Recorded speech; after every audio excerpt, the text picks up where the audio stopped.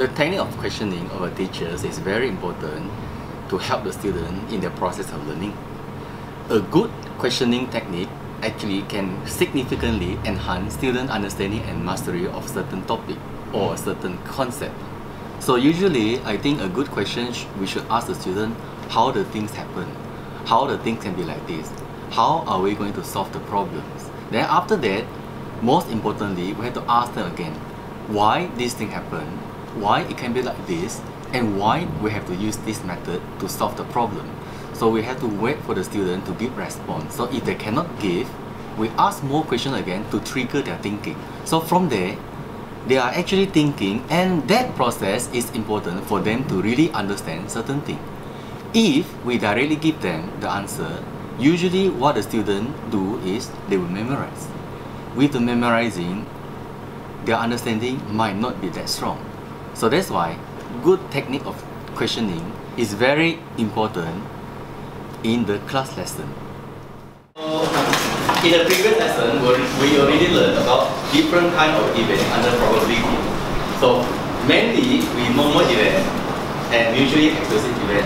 So I believe that you already know the difference between them. So can you please tell me what is the main difference between normal and mutually exclusive event? Normal, you can see the intersection, right? Yes. Mutually exclusive, no intersection.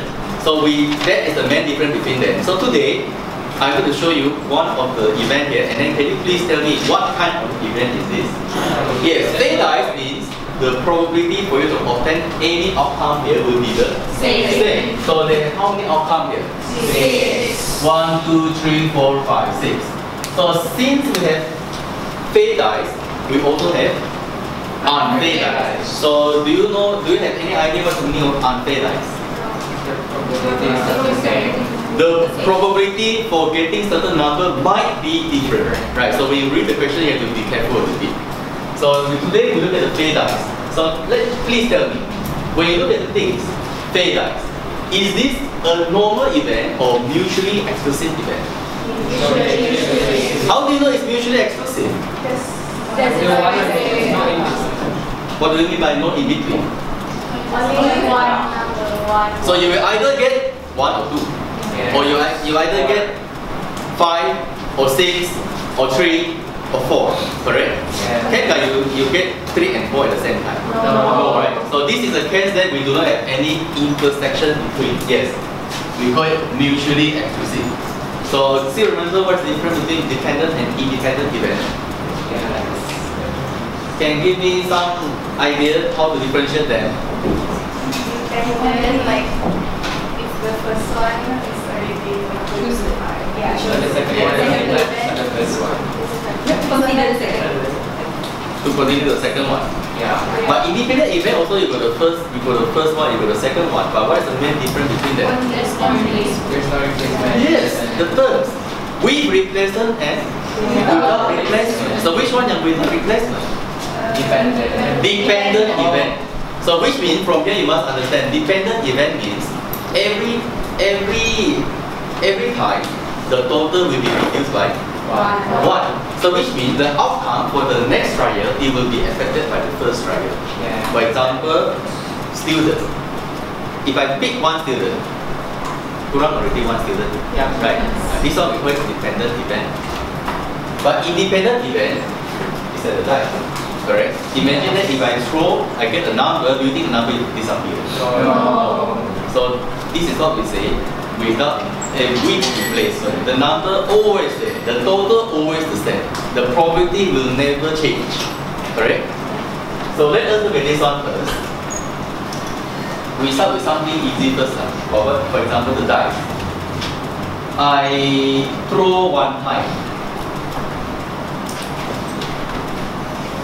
If I throw one time, so can you please tell me what is the probability for me to get number 6? 1 over 6. So this one is something very simple. What about if I want a probability for me to choose and for me to get either number 6 or number 5? 2 over 6. Because they have 2 possible outcomes. Right? 2 over 6. So which means you can actually round off become 8. Simplify become 1 over 3. Right? What about probability for you to get an even number?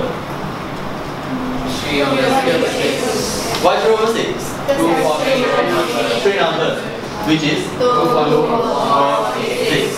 3 over 6. So you can think about 1. Okay.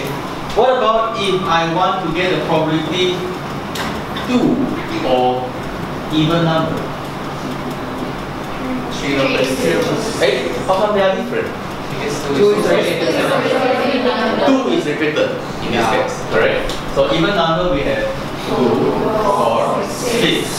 Since they are repeated, we have to view it as one outcome. So 1, 2, 3. 3 over 6.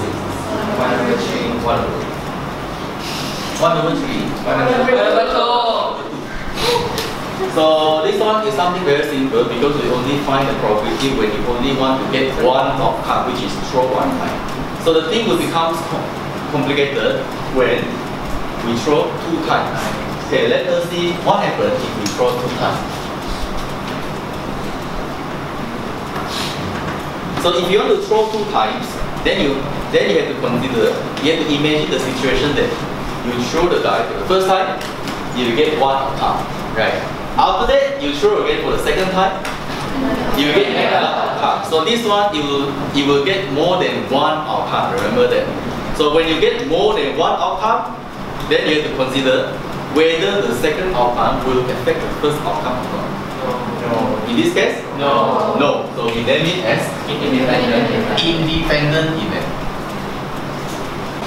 So from here you can see the difference between the mutually and the normal event. Why? Because the total never reduced. And you can see these two probability, they are having the same value. Right. Okay, what happens if I want the probability of getting 1 number 6 and 1 number 5? 1 over 6 times Are they the same? Yes. So we have to consider the first and the second also, right? So now here I write it properly. So this one is the first. This one is the second. Okay, what is the first number you want to get? 6. 6. So the second number? 5. So please tell me the probability of 6. 1 over 6. 5. 1 over 6. Times. Correct? Yes. So are they the same? Yes. Are you sure? Are you sure they are the same? Yes. There are some difference between same number and different number. Why? What is the difference? What do you mean? Yes, you got 2 possible cases here. Two probably. Maybe the first time you will get the number 6. Or maybe the first time you will get the number 5. So you have to consider in this case. So in this case it's or and or 5, 6.